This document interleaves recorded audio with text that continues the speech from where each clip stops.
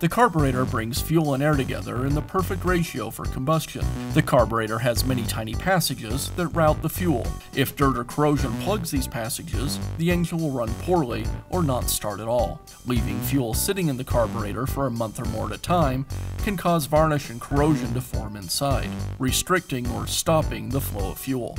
A carburetor can be cleaned and rebuilt, but often it is cheaper or faster to just simply replace it. Replacing your tool's carburetor is a repair that you can do yourself, and I'm going to show you how. Hi, I'm Mark Socha. Do-it-yourself repairs like these are easier than you might think. From lawn machines to cordless drills, kitchen mixers, Outdoor grills. our how-to videos walk you through each repair from start to finish. So doing it yourself means never having to do it alone. Let's get started. I'll begin by removing the air filter and the air filter base from the engine. I'll open the air filter cover, and now I have access to the screws.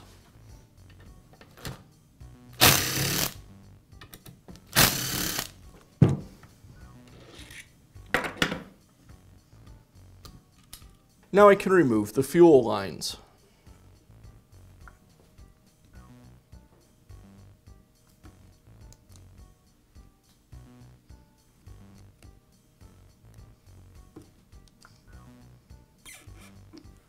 Now I can install the new carburetor. First I'll install the incoming fuel line, and then the return line.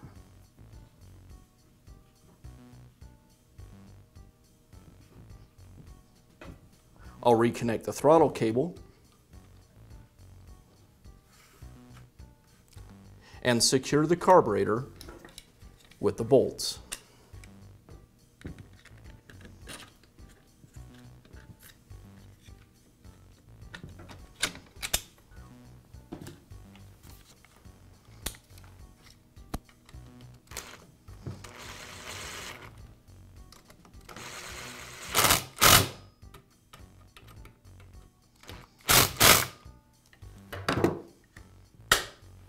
And that's how easy it is to install a new carburetor on your small engine. Be sure to check back often for new videos and expert advice. If you found this video helpful, give us a thumbs up And leave a comment.